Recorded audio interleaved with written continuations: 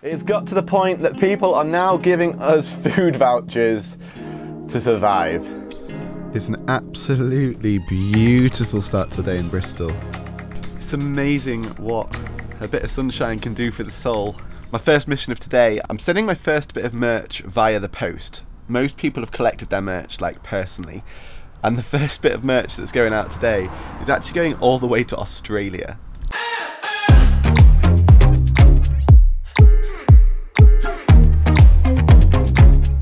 Hey guys, welcome to this week's video update. It's been a bit of a quiet week this week. I've kind of just been catching up with editing, like catching up on the songs, tidying things up, ready for you guys that are joining me later on in the tour. I've only had two people on the bus this week. I've had Beth Robinson and I've had Tom Copson. I've actually got Beth coming back tomorrow, so we're gonna film all of the session tomorrow because that's when we're actually recording. One thing that's been really exciting though, this week, Isaac and myself, Isaac's back there somewhere.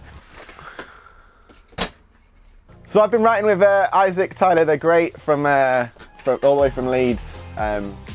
Really nice guy, deep down, means well. Where are my clothes? There goes Isaac, great guy. That fully threw me. So as I ended last week's video in Liverpool, I arrived in Bristol that evening and I was meant to have two sessions. Unfortunately, one I don't know what happened. I didn't hear from you. So that didn't happen, but I had a session with Tom Copson, which was really fun. So I'm just here getting some work done, minding my own business, and look who it is, the real traveller. Got some salad. Hey, how are you, matey? I'm good. Hey. So okay, the edge there. Yeah. Ever since I was a child, I've been looking for another excuse to discover that the other's not as small as the shape of my boots. Underneath the ground is a na-na-na-na. The thing I love about Tom's writing is he tends to write quite unusual music. I love that about you, Tom, like always writing unusual stuff, thinking outside the box, but also damn catchy. I've been singing it all morning. Shame about the other session, but it brings me to a point of, there's so many of you guys that I've obviously been speaking to and absolutely loving to speak to. There's quite a few dates that aren't being like officially locked off though, and I don't want anybody to miss out. Do make sure if we've talked about a session that you get in touch or that we've spoken, we can just lock it off. At the time of this video going out on the Wednesday, I'm actually here for another week and a half. So a week on Monday is when I leave Brighton. So if you are London area, Brighton area, make sure you get in touch. I want to work with you. Bristol was amazing, really great time to catch up. Not as much writing in Bristol, easy to catch up with things, but ultimately, great times. I'm now off on my way to London tonight, ready for 2 days with Beth in the next couple of days. Right, seeing as so many of you keep asking about the car situation, have I sold the car? Nope. Also, just an interesting but really quick bus fact. I have been on the road for 20 days now, nearly 3 weeks, and I've only charged the batteries once. So all that work we did on the batteries and all that money that we spent is kind of paying itself off because I'm saving like 20 quid plus a night on campsites to charge up the power. So things are going good. Hey guys, so last night I arrived in Oxford, safe and sound. I'm ready for Beth. I think we're meeting up in about an hour. She's working today, so we're just gonna have a walk, hopefully up this path just here, whilst she's on her lunch break. I just got an email from a girl called Elise Van Asher. I think that's how you pronounce your name. Elise, I am certain you are going to correct me. She's just emailed, we're organising a meeting up in Belgium near Antwerp, where she lives. She's got a beautiful little village there. I've just had a look and gonna go see her and make some music. But I just found out that she found my channel via an Aston microphone review. The microphone that we use in the little purple thing. She saw a review of that microphone and now we're actually gonna meet up, all because of a review video.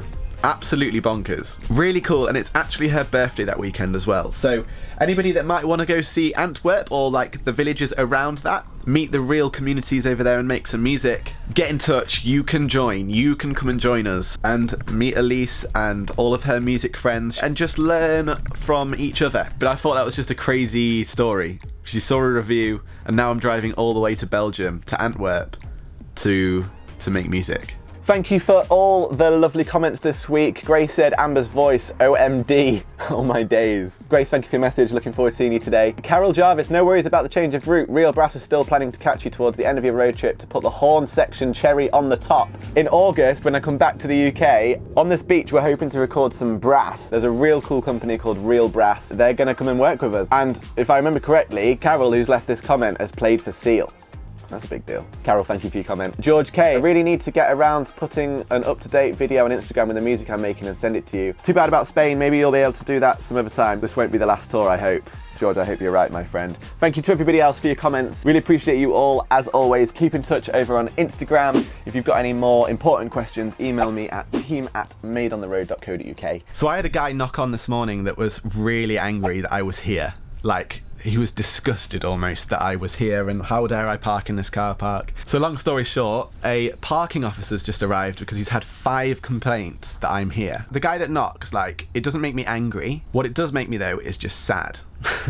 Because I feel like we're in a culture where we don't have conversation. We're in a culture where we don't speak to each other and just don't assume before we make judgment. And that makes me really sad. At the end of the day, I'm here to help a local musician with their career. I wanted to let you guys know that, like, you know, Vanlife, this looks amazing, and it's the best life, really is. But what I just find really sad, and this is what it builds to, is that I'm here to help people.